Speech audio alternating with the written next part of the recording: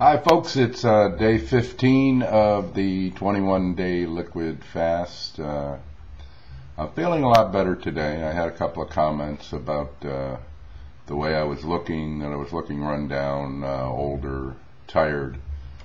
Understandably, I've got a lot of toxins coming through my system. I did have a cold surface for a couple of days. A friend of mine who guided me through my first fast explained to me that that was to be expected at times.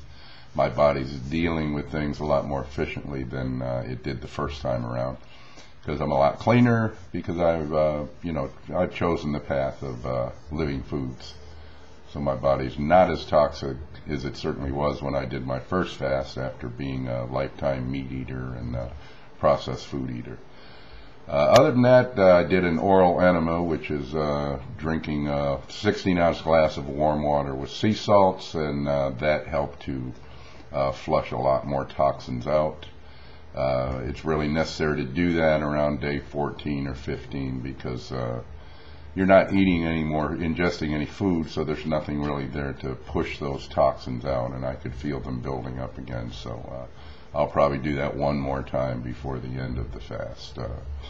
I'm teetering either way about going the 40 days, but if not, I'll probably end it on a week from today, which will, I think, be day 22. But for now, that's it. I'm doing well, and I appreciate the comments and love and support. We'll talk to you next time.